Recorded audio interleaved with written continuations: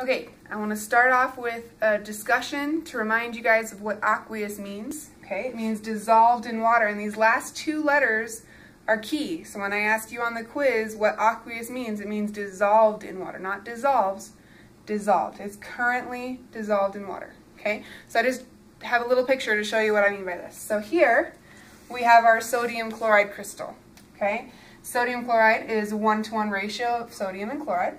And in billions and billions and billions in 3 dimensions, we would get a little tiny crystal of table salt. Okay?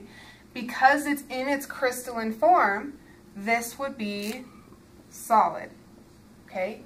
We know that sodium chloride dissolves in water, but because it's not currently dissolved, it's solid.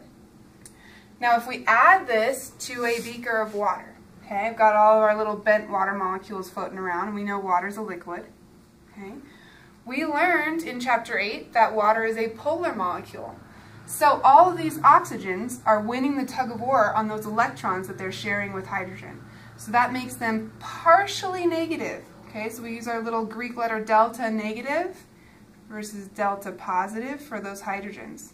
Okay, now because of those partial charges and because our sodium chloride crystal over here is full-blown charged ions, these partial positives are going to be really attracted to the negative chlorides, and these partial negatives are going to be really attracted to the positive sodiums. And what that does is it gets into that crystal and it rips apart those ions and separates them throughout the beaker of water, and we end up with this. Okay? All of our oxides are pointed towards sodiums because their slightly negative charge is attracted to that positive sodium, and our slightly positive hydrogens are attracted to the chlorides, and so we end up with all of our sodiums are surrounded. I mean, there'd be billions of water molecules in this space, but they'd be surrounded by the oxygen end of water molecules, and all of our chlorides would be surrounded by the hydrogen end of molecules of water. And this is dissolved. That sodium chloride crystal is broken up into its ions, but it's still sodium chloride. If you drank this, you would still taste salt. Okay? So here we still have salt, it's just now aqueous, and we still have water, which is liquid. Okay? Now because of this, nothing chemically changed here. If we look at this entire reaction, solid sodium chloride plus liquid water gives us aqueous sodium chloride plus liquid water. Just like in math, we can cancel something that's on both sides of the equation. So sodium chloride can be dissolved and become aqueous. It's a state change, nothing more. Okay, so we just talked about how aqueous means dissolved in water, which means it's broken apart into its ions. Okay, so when we're doing a net ionic equation, first we need to start with a balanced chemical reaction. So I'm going to do this one here.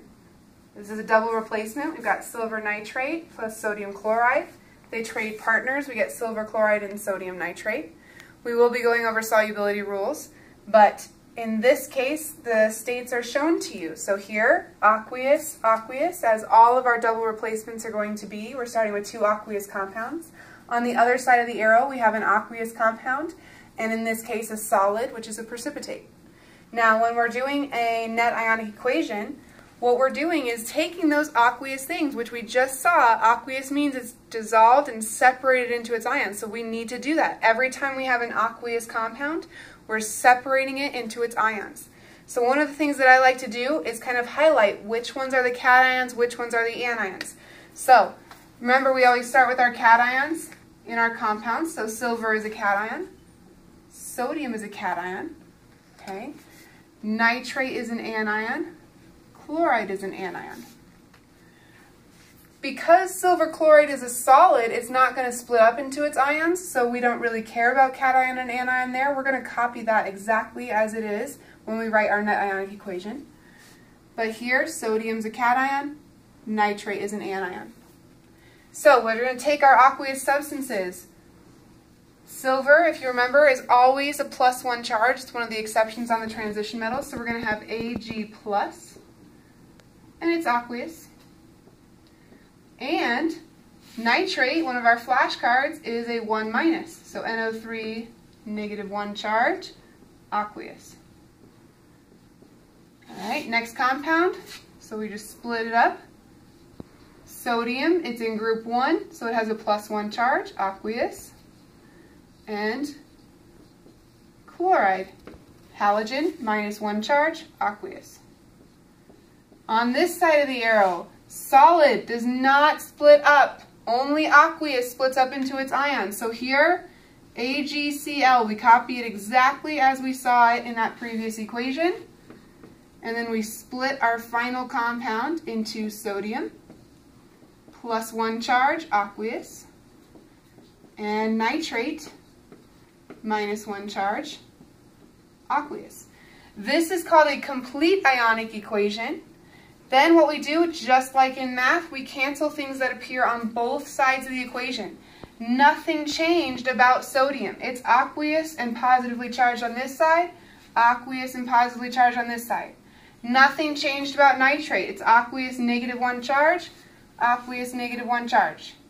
But our silver ions and our chloride ions got together to make a solid crystal. That is the chemical change. So our net ionic equation is everything we didn't cross out. Ag +1 charge, aqueous.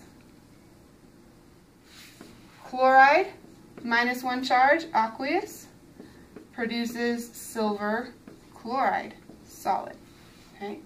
Now that's a double replacement.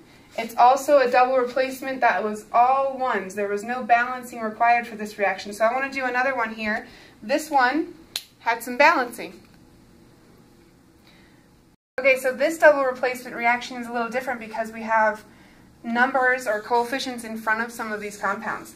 Now those numbers apply to everything in the compound, so I'm going to just show you one of these as an example. So again, 2 aqueous compounds. This is a double replacement. I've got my cation here, and cation with lead, anion hydroxide, anion nitrate. On this side of the arrow, cation for sodium, anion for nitrate, but, this is supposed to say solid. This one's a precipitate, so that one we're not going to be breaking apart, so we don't really care about cation and anion. Now over here, when we split this up into our sodium ions and our hydroxide ions, I have 2 sodiums and 2 hydroxides, so that 2 needs to come down here. I have 2 sodium ions, and they have a +1 charge, and they're aqueous. And I have 2 hydroxide ions with a -1 charge, and they are aqueous. Okay. This one doesn't have a number in front, so I can just split it. Now we know nitrate is a -1 charge, so this 2 right here tells us that lead is a +2 charge. So 2 positive, aqueous, and 2 nitrates this time. So 2 NO3 with a -1 charge, aqueous. Okay. On this side of the arrow, I've got my sodium, and my nitrates are going to split up, but again, I have 2 of this whole compound, so 2 sodiums, 2 nitrates. So 2 Na+, aqueous, and 2 NO3-, aqueous. But my solid is going to get copied exactly as it is. No splitting up your solids, your liquids, or your gases. They just get copied in. PbOH2, no charge, nothing, just solid. Cancel out what we see on both sides of the arrow. We're going to cancel out our 2 nitrates and our 2 sodiums. Okay. And then we're going to end up rewriting everything so that we go from our complete ionic equation to our net ionic equation, which is 2 hydroxide ions, aqueous, plus lead 2 positive ion, aqueous, will give us PbOH2 solid.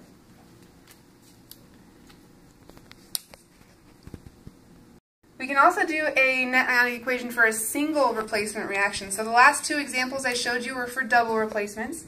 Here is going to be an example of a single replacement. We've got magnesium, a single element, plus an aqueous compound.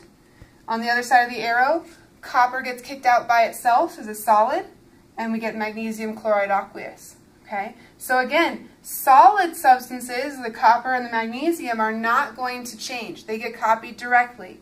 But our aqueous substances are going to break up into their cations and their anions. Cation, anion. Okay? So here, magnesium gets copied just as it is, magnesium solid. I'm going to split my compound into ions. 2 ions. There's a cation and an anion. Copper, in this case, is a 2+, because of that 2 right here with chloride, and it's aqueous. Okay. There are 2 chloride ions. We're not going to write Cl2 here, okay? We're going to write 2 chlorides, and each chloride, if you look at the periodic table, has a -1 charge, so it's aqueous here, 2 chlorides. On this side of the arrow, we get copper solid because we don't change anything about it. It doesn't have a charge, it's just solid copper. It's a metal, neutral. Then we split our last compound up into magnesium, which is a 2+. You can tell that from the periodic table, aqueous. And, again, 2 chlorides, and they have a -1 charge, and they are aqueous. That's the complete ionic equation. Now, if we look at this one, only one of our ions did not change. We've got 2 chlorides over here and 2 chlorides over here.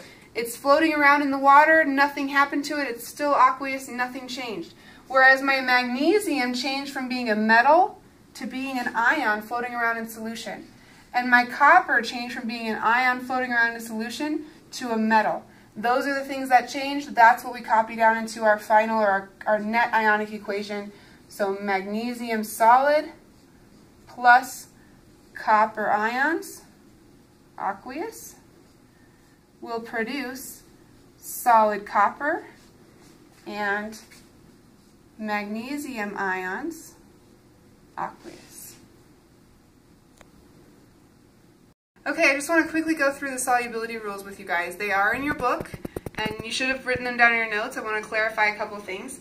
I also have this sheet, and I will probably have this on the board with a magnet for the rest of this chapter, so that you guys can see those solubility rules and refer to them and not have to go back and look in your book. Okay? But for now, they're written all right here on the board, and I just want to go through each here. So compound type, solubility, and accept is the way that this is set up in your book. Okay? So if we have a compound with an alkali metal or ammonium, just as a reminder, alkali metals, those are your group 1 elements. So sodium, lithium, potassium, rubidium, cesium, francium, those are your alkali metals. Ammonium was one of your flashcards. It's NH4 with a positive charge. Okay? So if you see any compound that has one of those as its positive ion, it's going to be soluble. Okay? And what soluble means is when we're using it in a single replacement or a double replacement, or it's created in one of those reactions, it's going to be aqueous. There are some lithium compounds that are not soluble, but we won't see any of those in this class. Our next set is nitrate and chlorate. Okay, nitrate and chlorate are both parts of our flashcards. Nitrate is NO3 with a minus charge. Chlorate is ClO3 with a minus charge. If you see a compound with either of these, it's soluble, so it will be aqueous, and there are very few exceptions to that. Sulfate, another very soluble thing to have in a compound, okay? So sulfate by itself is not a compound, just like these are not compounds by themselves. But if you have something like sodium sulfate, okay, it's going to be soluble. There are some exceptions. If you have lead sulfate, silver sulfate, a mercury sulfate compound, barium sulfate, calcium sulfate, or strontium sulfate, those ones are not soluble. So any of these combined with sulfate is going to be a solid or a precipitate for a double replacement reaction. Moving down, we have chloride. In the book, it only talks about chloride, but iodide behaves the same way because they're both halogens. Okay, so chloride and iodide, those compounds are always soluble except for 3. Lead chloride, silver chloride, and mercury chloride compounds are not soluble. So those will be solid and they'll form as precipitates in our reactions. Finally, down here, carbonate. Remember that's CO3 2-, so any kind of carbonate, phosphate compounds are very similar. Chromate, CrO4 2-, and sulfide is just sulfur with that 2- charge from the periodic table. Hydroxide, OH-. These are not soluble. So if you see these anions in a compound, they are going to be solid with the exception of our alkali metals and ammonium. Okay, we can't break our first rule with our last rule here. So they will be solid unless they are with an alkali metal or ammonium.